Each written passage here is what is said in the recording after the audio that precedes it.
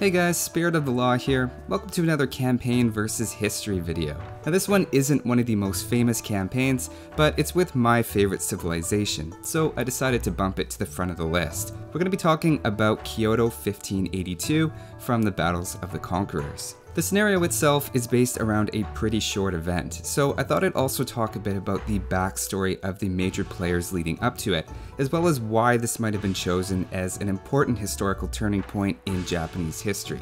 So let's check it out.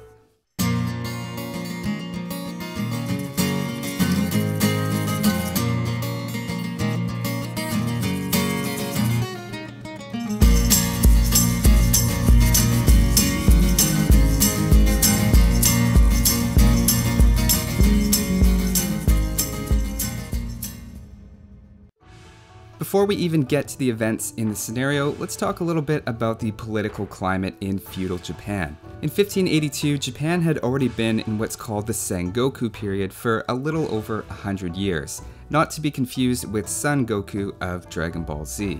This particular period of Japanese history is characterized as a period of near constant warring between small feudal states with local warlords who were called daimyos. Technically, there was an official emperor of Japan, but for a long time it had been a title without any real power or wealth attached to it. To illustrate this point, famously one of the emperors during the period had to resort to selling his own calligraphy, basically as a side income to sustain himself.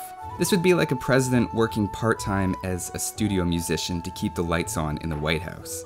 The arguably greater authority in Japan was the Ashikaga shogunate, which was a dynasty of shoguns from the Ashikaga clan in the Kyoto region. A shogun was technically the highest general of Japan, though in practice there was enough of a split between clans that even the shogun didn't necessarily have much control over all of the daimyos, who mostly did what they wanted and looked out for their own interests. If you've ever played or heard anything about these Shogun Total War games, those are based around the same time period and have you fighting as one of the daimyos, trying to conquer and maneuver your way into becoming the shogun. So for 100 years or so, Japan is in this state of constant warring, with a pretty much powerless central government. And it's from this that we get a daimyo from the Oda clan named Nobunaga, and hence his name Oda Nobunaga. I'll be using the color yellow in association with him and the things that he does, since that's what color he is in this scenario. Now, Nobunaga tends to get a bad rap in popular culture as a villain, and historically he had a bit of a reputation of being kind of brutal, even by the standards of the time. If you're interested in more on that, look up Nobunaga and warrior monks. I won't get into his whole backstory, but basically over a couple of decades, he managed to unify a lot of central Japan through a combination of political dealings and military victories, also helped in part by his embrace of firearms to replace more traditional weapons. Along the way, he also ended the Ashikaga shogunate that I mentioned earlier.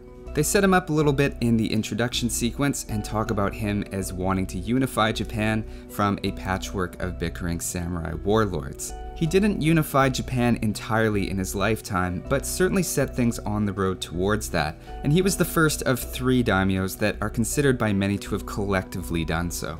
Unfortunately for him, just as things started to get going for Nobunaga, he's betrayed by one of his subordinate generals named Akechi Mitsuhide, whom I'll represent as green, though he isn't mentioned in the scenario and is just presented as Kyoto.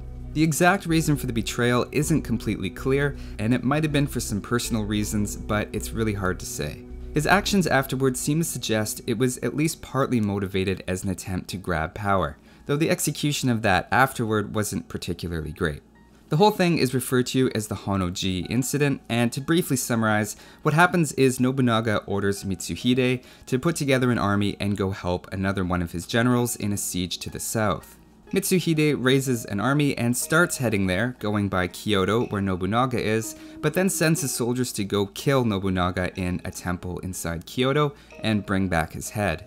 Nobunaga has very few soldiers to guard him, and it's most commonly reported that he commits suicide as the temple burns down.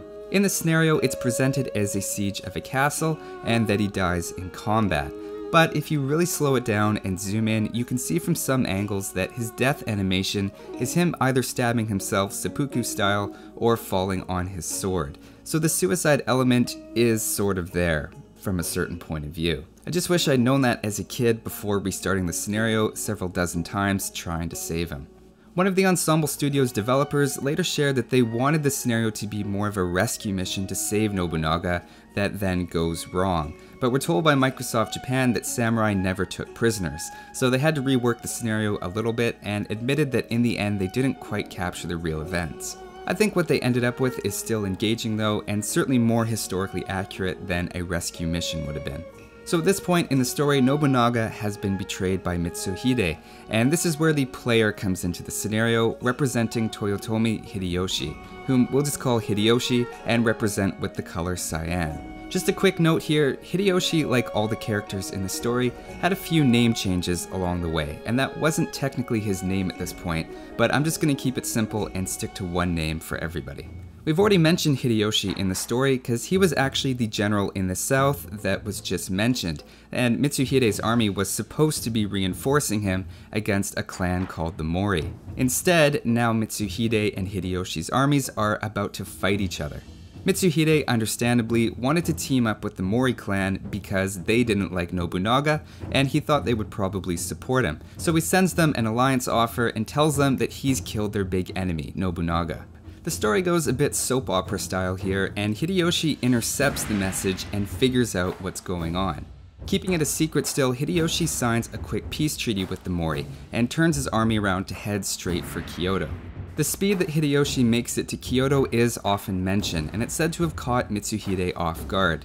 In this scenario, there's a group of relics, and the level has a soft timer on high difficulties because the relics are garrisoned at 25 minutes, which does force you to play at least a little bit quickly, and you have to make your initial attack before 50 minutes in game, or you lose from a relic victory. I think that's supposed to be a reference to how a lot of Hideyoshi's success is attributed to his fast action, catching Mitsuhide unprepared. The battle between Hideyoshi and Mitsuhide occurs at Yamazaki, just outside of Kyoto, on July 2nd, 1582, with the reported numbers varying, but something like Hideyoshi's 20,000 against Mitsuhide's 10,000 soldiers. The battle itself lasted only around 2 hours before Mitsuhide's army routed. A contributing factor to the early rout may have been the ninjas that Hideyoshi sent to raid and burn Mitsuhide's camp the night before, but one of Mitsuhide's allies also refused to take part in the battle and even joined Hideyoshi's side as the battle started to turn. Either way, it's entirely possible to drag the scenario out to last longer than the real battle it's supposed to be representing. The mission in the scenario is to destroy several castles, and the historical parallel might be that after falling back from the Battle of Yamazaki, Mitsuhide's army held out in some castles outside of Kyoto. Mitsuhide himself continued to ride toward Kyoto, but is rumored to have been killed by bandits, effectively ending the coup. It was 13 days between Nobunaga's death and Mitsuhide's, and he had been announced as shogun just a few days earlier. Interestingly, Mitsuhide and Hideyoshi never appear in the scenario as actual units, and Mitsuhide's name never even appears in the scenario at all, so we do miss a lot of that political side to the story. Just to take a second to look at the map, I have to say it doesn't really look like what it's supposed to. In the scenario, the three cities look like they're on islands, and I don't see much of a resemblance to the actual geography. I imagine they probably just wanted to add a water component so that you could take advantage of the Japanese strength on the water. I'm also not sure about the whole conquering Osaka as your base right at the start.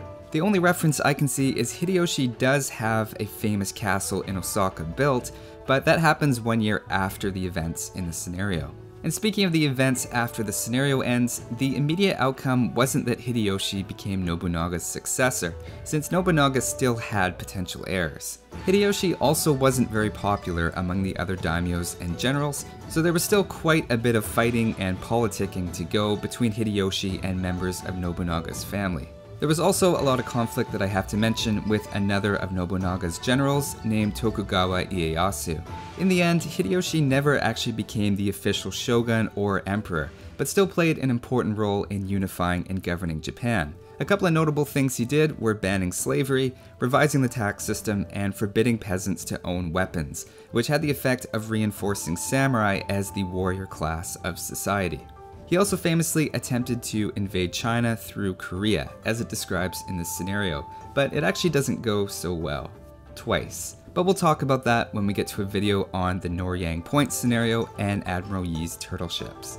For a bit more in-depth take on Nobunaga's death and Hideyoshi's story, there's a custom campaign on the Steam Workshop that I'd recommend checking out, and it's based on the same time period and characters, except as a longer and fully fleshed out 4-part campaign. That's all for this one though. Thanks for watching guys, and I'll see you next time.